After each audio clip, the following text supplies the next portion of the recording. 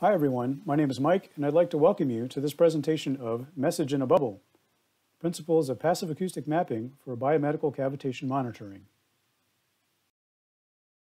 Why are we here? We're here because of the broad range of physical actions and biological responses that bubbles can provide for us. So for example, a spherically oscillating bubble near a cell will induce stresses in the cell membrane, leading to a temporary poration of that membrane, which is useful for drug delivery. If the bubble happens to be oscillating with a non-spherical component, such as may happen when the bubble is near the wall of a blood vessel, for example, then we'll see a circulatory flow, which is useful for drug distribution and transport. Absorption of bubble acoustic emissions can greatly enhance local heat deposition, which is useful for drug release and ablation. And finally, in the face of extremely strong cavitation activity, we can erode tissue, and this is seen in histotripsy and thrombolysis techniques. Now, this is a very abbreviated list here, and so I do recommend that you have a look at the Thunder Live videos from Eleanor Stride and Dario Carugo, as well as the papers I've listed below, just for starters. In recent years, we've seen several therapeutic ultrasound techniques either in or headed to clinical trial. And each of these requires a specific type or dose of cavitation activity that can vary in time and location and certainly can be patient-specific. And the specific type of cavitation you want may be to the exclusion of others, so it makes some sense that we're going to want to keep an eye on whatever the bubbles are doing, both to make sure that you get the desired bioeffects and that you deliver the therapy safely. So we want to keep track of bubble activity. So what exactly can we observe in vivo? Well, I've tried to summarize the answer to that question in this diagram here, where I'm showing the different bioeffects inside these green shapes. And these red dots here indicate approximately best spatial resolution of the imaging modalities summarized here: CT, MRI, PET, and both active and passive ultrasound. So for example, MRI has evolved as a fantastic method of imaging temperature elevations superimposed over anatomic data. But it turns out that for some therapies, temperature elevation is not the whole story, or it's not the relevant story at all. And if you really want to keep track of what the bubbles themselves are doing, what kind of cavitation is occurring, and what that cumulative dose is, then you're probably better off turning to sound scattering methods. Now, these can be broadly lumped into two classes, the first of which is active, and it's exactly what you think it is, that in addition to the therapy pulse that has to be transmitted in order to perform the therapy itself, there's an additional imaging transmission that occurs, and this is usually interwoven with the therapy pulse, so that what you're monitoring is actually the state of bubbles between therapy pulses rather than during them. By contrast, the passive methods simply listen to whatever bubble activity results from the therapy pulses being applied, and therefore we can monitor during the therapy itself, and we think that this is most relevant for keeping track of bubble activity. So these are the kinds of methods that I'm going to talk about from here forward. Now I'd like to show you an illustration of passive monitoring for a therapeutic ultrasound treatment scenario. So here I've got a focused ultrasound source, transmits into a target liver tumor, creates cavitation. The resulting acoustic emissions are received on a handheld ultrasound array and beamformed over CT or B mode to give us anatomic information. And that's an important point about all these passive methods, that they do need to be paired up with something else to give you the anatomy. B mode certainly is a physically convenient way to do this. I also want to point out here that I'm using the acronym PAM, for passive acoustic mapping. That's terminology we use here at Oxford, and I will use for the rest of this talk. To explain about how the beamforming really works, I'm going to employ a diagram provided by Callum Craik a couple of years ago. So supposing we've got two sources, one at a point of interest that we're going to image, and another one here in red at another point that we would consider an interfering source. So we receive data from both on our array channels. We apply time delays so that we steer to the point of interest. And then from here, we've got a choice about how we can proceed. So we follow this upper track here that's highlighted in green. If we don't do anything else with the signals before we combine them, we see that the output of the beamformer is that we get a pretty good representation of what was at the point of interest, but also with incomplete suppression of the interferer. However, if we optimize the array weights, that is, how we amplify each of the array signals before combining them, and we do this every time we get new data, these so-called adaptive beamformers will give us, again, a pretty good representation of the signal at the point of interest, but with much better source suppression of the interferer. In case you thought this presentation was all words and pictures, here's a math slide. Our beamformer output is an estimate of the monopolar source energy emitted from each grid point that we're imaging. The basis of this calculation is the data covariance matrix, capital RS. We see that it's scaled here by the element weights, W, and the estimates of tissue properties, rho and C. You can see from the second line here that RS is calculated with pre-steered array data. And all that means is that we correct the data first using a free space Green's function based on the distance between the elements and the imaging point, so that for each imaging point, the residual steering vector is just a vector of ones. So how do we get the weights out of this? Well, for that, I'll run through a list of some of the beamformers we use. The first of these is called Time Exposure Acoustics, TEA, and it's non-adaptive, and it turns out that the weights aren't pre-calculated in the sense that they're all uniform and they never change. Strictly speaking, this doesn't have to be the case. We could, for example, use a taper window, as is common in sonar, for example, to reduce side lobes, but we don't do that here. The first adaptive beamformer is called the Capon, or the Minimum Variance Distortionless Response, or the Sample Matrix Inversion beamformer. And here we're solving a minimization problem using sort of the core of the energy estimate, with the constraint that when you add up all the weights, they add up to unity. And this is an example of what a former program manager of mine used to call a success-oriented strategy, meaning everything has to go right for it to work well. In our case, we need to have a good array calibration, and we need to have a pretty good idea about our environment. And if we don't, these methods can suffer. Improvements on these kinds of methods come in many forms, but this is a good one here, the robust Capon beamformer. And here we're solving a similar looking minimization problem, but the constraint equation has changed in two important ways. First, we allow the steering vector to change from its ideal state. And we bound this with a parameter epsilon. And the way to think about all this is that the larger epsilon is allowed to be, the more flexibility the beamformer has to suppress interferers. Now, both the Capon and the robust Capon beamformers operate on the second order statistics of the array data. But there's no particular reason to think that the cavitation data itself don't have higher order statistics. And in fact, there are beamformers that try to use that information. Here is one, and now the minimization problem involves looking at the L-infinity norm of the weighted data itself, and once again constrained with an uncertainty bound. I won't talk about that one anymore, and instead I'll focus on TEA and RCB. These are beamformers that we use quite a bit in our lab, and both have been running as real-time capabilities for several years now. Okay, let's start looking at some examples.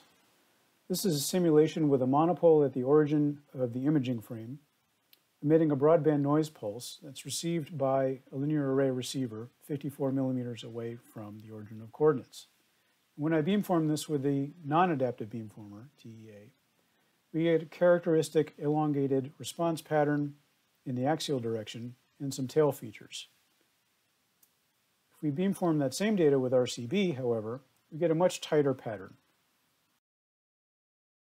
We can get a better feel for this by looking at the axial PAM patterns.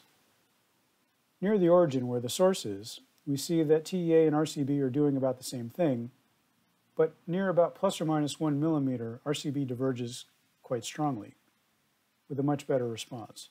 And if we want to understand how these things happen with an adaptive beamformer, it helps to look both at the weight functions and the resulting field sensitivities. So starting with our non-adaptive beamformer, TEA, steered to a location 1 millimeter past the origin, Well, first of all, the weights are all uniform, so there's nothing to calculate there.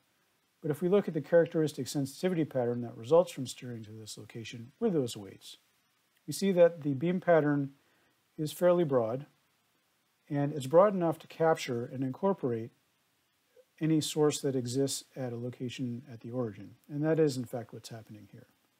However, if we look at what RCB weights are produced for this steering location, we see something that's quite different in size and shape. Two features I'd like to point out. First is that the end weights are quite heavily amplified, and this is the kind of thing you might do if you were trying to sharpen the directivity of an array. The other thing you may notice is that the polarity of the weights is changing a few times, and this is something you might consider doing if you were trying to introduce some nulls into the field pattern. And that is in fact what we see when we look at the RCB steered pattern to the same location as we saw before. If we look at these characteristic patterns on axis, again, if we look at the origin where the source is in this problem, we find that RCB is trying to dig a hole here to reduce its sensitivity. But both beamformers have the same gain for a source that's located at the steered location at 1 millimeter past the origin. So that's really what's going on here. A further illustration now is if we implement two sources instead of one. Here we've got a pair of monopoles that are separated by 3.6 millimeters total. Same broadband noise emissions. And just to make things a little bit more difficult, I lowered the channel SNR, but it's still pretty good. Here the non-adaptive beamformer is not able to tell the two sources apart, and in fact it also grows some additional tail features that are stronger in magnitude. But RCB is able to tell these apart quite nicely. Again, this is easier to see if we look at the axial patterns. And in particular, we see that RCB has done a nice job of drawing a minimum between the two source locations, and is also doing a pretty good job at estimating the source energies that are indicated by the black circles. Turning now to the characteristic sensitivity patterns of the beamformers, and we're steering now to the point between sources at the origin. We see again that the TEA sensitivity pattern is broad enough that even though we're steering to the origin, we're going to capture some of the energy from where the sources are.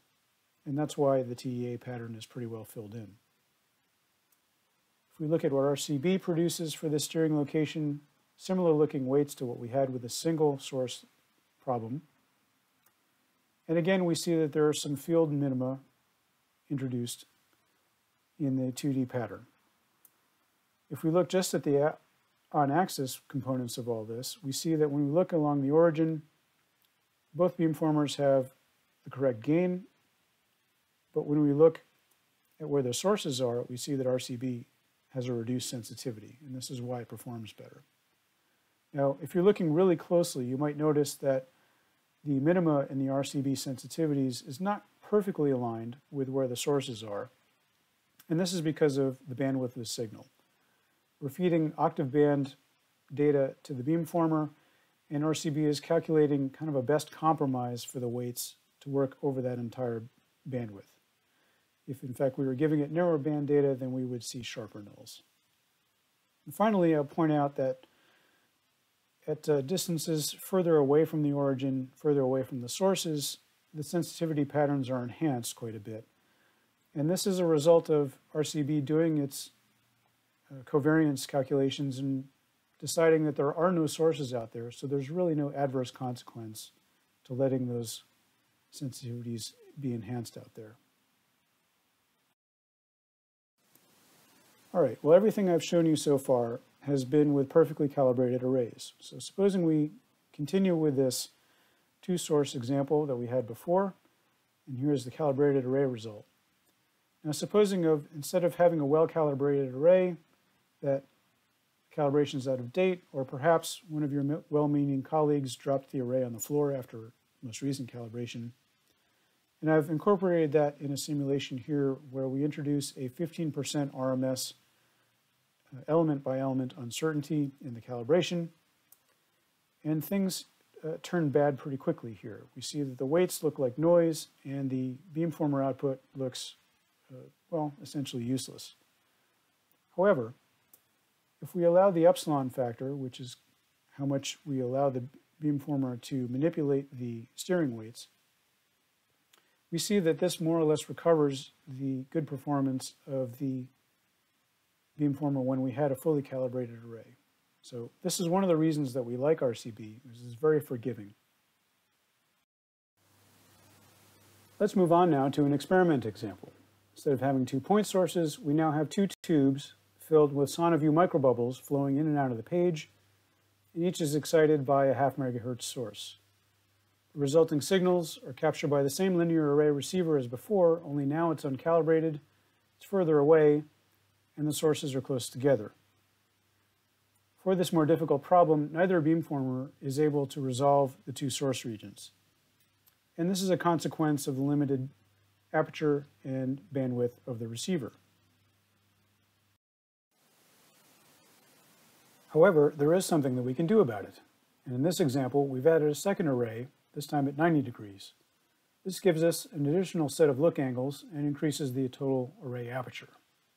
And when we use this data to beamform with TEA, we see that we have a fighting chance at separating the 2 source regions, and it's even much better with RCB. Once again, if we want to understand why RCB is working so well, we have to look at the weights. So first we look at the origin, location between the 2 source regions, and the weights for the 2 arrays look quite different. The array at 90, which has a clean look at the origin, is upweighted considerably, while the array at 0 is all but turned off. By contrast, when we look directly at one of the source regions, we find that both the arrays are weighted similarly. And this kind of behavior is observed throughout the imaging plane, and we do see that RCB makes effective use of available aperture. I'd like to turn now to a more realistic simulation scenario. Here we have 20 monopole sources randomly distributed inside of an ellipsoidal volume which emulates the main lobe of a HIFU source. The relative strengths of those sources is shown on the same color scale as in the PAM images. What we see in these images is even when RCB does a good job of constraining the energy mostly within the ellipsoidal volume, there is some tail artifact and there is a lot of blurring and blending. So we can't see much detail here. If we add in our second receive array, we do see that both TEA and RCB improve, RCB notably giving us more constraint of the energy pattern and giving us some more detail about what's going on inside. And finally, if we use an expanded array, this time a 180-degree arc, with the same channel count as we had with the 2 arrays before, now we start getting some really nice detail about the source distribution. This kind of array has been used by the photoacoustics community for quite a while, and I think it has some use here for PAM as well.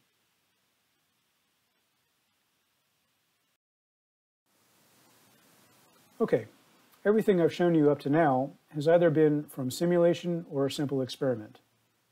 I'd like to start now talking about clinical translation issues, starting with tissue path effects.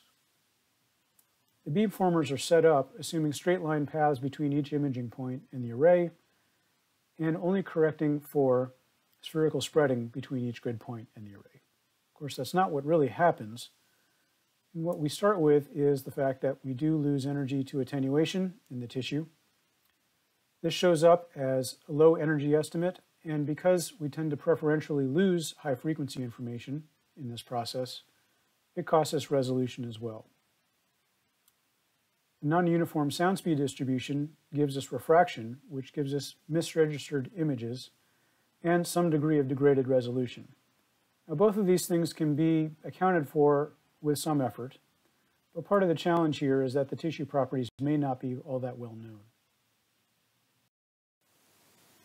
Once the bubble signals do reach the array itself can have a big influence on the beamformer output. The first thing that the signals reach when they hit the array is the covering lens, and owing to its low sound speed and curvature, we get some refraction through the lens which leads to misregistration of the PAM image and some loss of energy. the simple way to think about this is that there's a PAM-specific lens correction, and it's not the same thing as a beam mode lens correction. But a much, much larger effect comes from element diffraction. So here, the finite size of the array elements and the fact that they have an elevation focus leads to a very strong position dependence on their response. So both the position of the elements on the array and the position of the source will matter in terms of the response you see. I'm illustrating this here with calibrated responses of two commercially available arrays, curvilinear on the left, linear on the right, both for a source location 40 millimeters on axis away from the array. Looking first at the linear array, midband, we see that there's about a 6 dB difference between the center and edge response levels, and that may not seem like that much, but it is a big deal for the adaptive beamformers, which like to upweight the edges of the array. Certainly a much bigger effect is seen with the curvilinear array, because now we've taken some acoustically large elements and rotated them around a curved surface. Now we see a couple of orders of magnitude in the range of response in the primary operating band for this array. We can see the position dependence a bit more clearly if we focus on a single frequency. So using the data I showed you on the previous page, now we're just looking at 4.5 megahertz. Same two arrays, two different depths, 40 and 80 millimeters. Looking first at the L74, the linear array, we have about a 6 to 8 dB difference between edge and center response levels, just about flat if we go twice as far away. With the curvilinear array at the same frequency, we see that even though the physical aperture is larger, the array of directivity effects essentially shut off that aperture, and in fact you end up with something smaller than the linear array. At the close ranges, you have an additional complexity that you go from what appears to be a main lobe response into the first side lobes, and that's associated with a phase flip. And if you don't tell the beamformer that this is happening to your data, then you're going to get some strange looking results. Overall, there is this trade-off with curvilinear arrays. They're nice for clinical beam mode because they give you a wide field of view, but it's not at all clear that for PAM, that aperture is at all useful. So how does this all accumulate? Well, to illustrate this, I did a simulation based on a liver treatment scenario. So I started by segmenting tissue from a CT scan of a patient we treated a few years ago. You see this in the lower left. The red mark indicates the location of a virtual broadband source, transmitting with a wider bandwidth than we used before, 1 to 10 megahertz. Receiving that with a C52 array and using RCB for beamforming.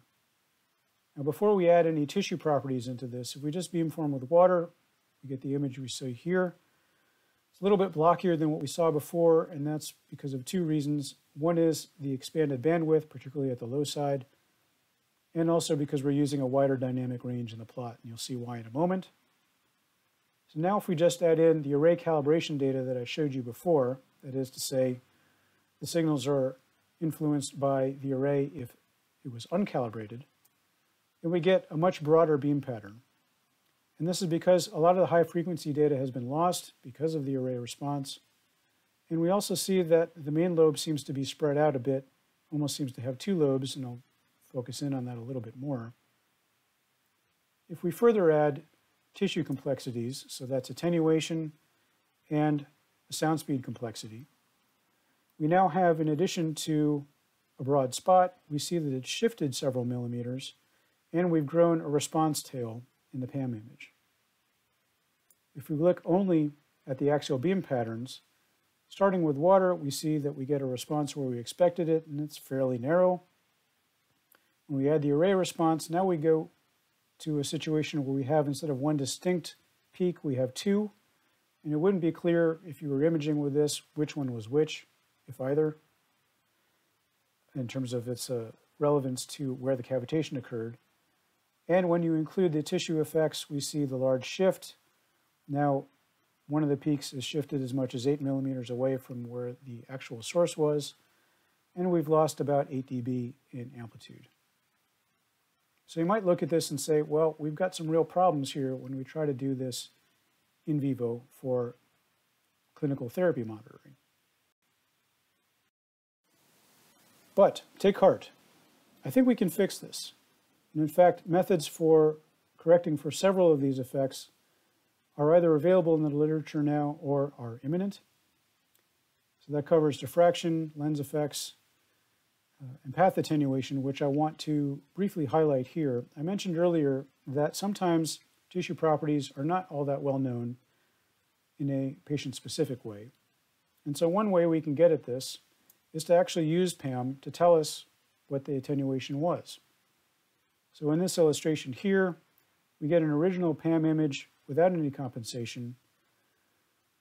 Based on the PAM data, we calculate where we think sort of the center of mass is of the cavitation activity, beamform to that spot, look at the summed spectrum of that response, and if your array is properly calibrated, then the residual slope of that frequency response tells us what the effective attenuation was along that path to that location.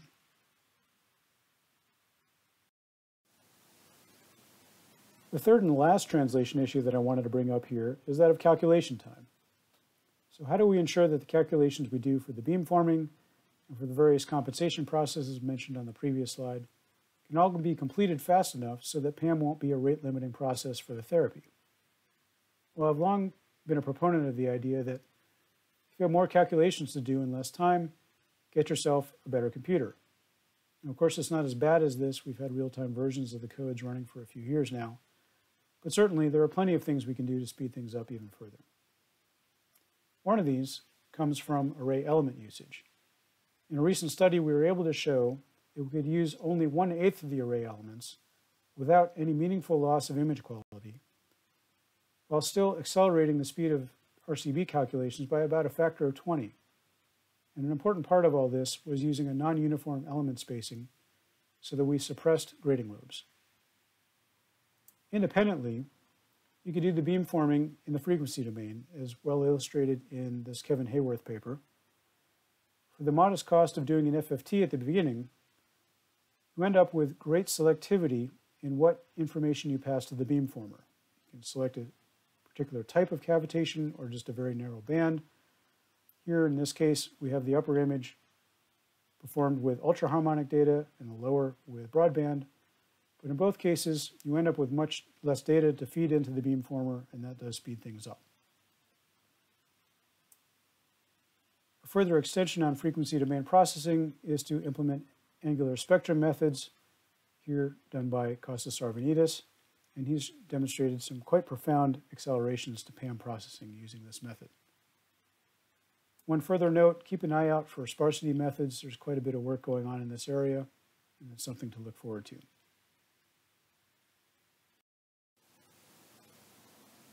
The last bit of data I'd like to show you is a clinical example from PAM recorded during a liver treatment.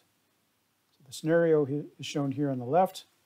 We have focused ultrasound treating a solid liver tumor, and we're listening in on therapy with a C5-2 array. The resulting PAM images are superimposed on a section of the CT on the right, and PAM was calculated using the RCB algorithm and a patient-specific sound speed estimate. And we can see that even though the cavitation activity was occurring pretty far from where the array was listening, about 11 centimeters in this case, quite clearly, cavitation monitoring in vivo with a handheld array is feasible.